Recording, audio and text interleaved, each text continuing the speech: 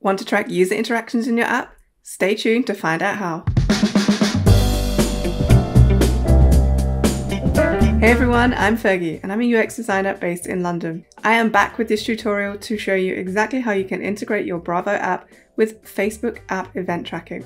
This is going to allow you to track user interactions such as completing a purchase. This is included in the Bravo Business App Upgrade and also the Advanced plan. Good news is there's no design tags needed for this one. Just a published app and a Facebook developer account. So let's get started. So to start with, you're going to want to head over to the Facebook Meta Developer Portal and either sign up or create your account. Once you've done that, you'll get a dashboard that looks a little bit like this. If you don't have any apps created here, then this will be empty, but I've already run through this. But don't worry, I'm going to take you step by step through the process. You're going to start by hitting this Create App button. Select your app type. I'm going to go ahead and select Business. And then type in my app name. And then select my Facebook business account that this is connected to and create the app. It may prompt you for your Facebook password, so go ahead and enter that. And then you'll come to a screen that looks like this. Now we are specifically looking at the app events that we're going to track. So we're going to go ahead and set this up.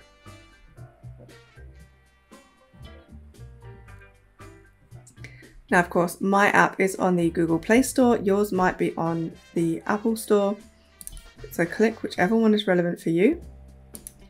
I'm going to go through here and select Next because I need to get to this section that asks for the package name and then a few hash keys. So firstly, package name. I'm going to go back to Bravo Studio.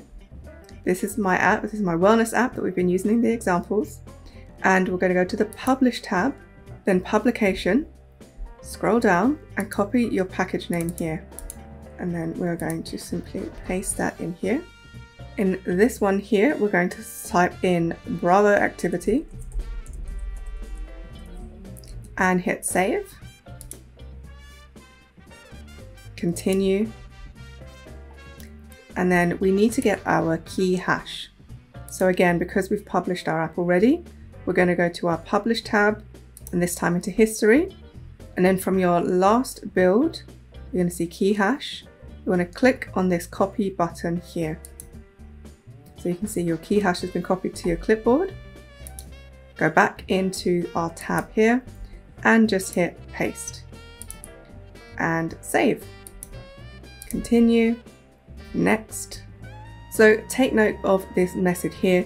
Facebook will start tracking the users in the events, but there could be some delay. So for that first usage of getting stats, it could be delayed by about 20 minutes, and thereafter the feed is about a few minutes behind, but you do get all of the data. So we now need to do the settings within Bravo Studio. So you can see I have this app ID here. I need to copy this first. I'm going to go back into Bravo Studio, Integrations and Analytics. I'm going to enable Facebook app events.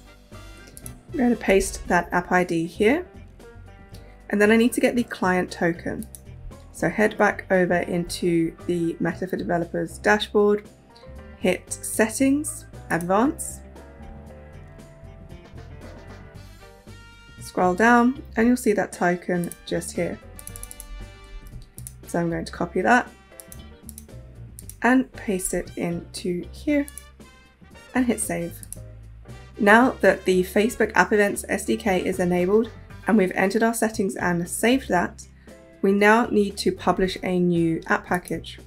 So head over to Publish, Publication, follow your usual steps, and then publish back to the App Store. Or if you want to test this out just to see some stats, which is what I have done, you can get your debug package. That will also show up down here in your build request history. So you can download this and then install it on your device.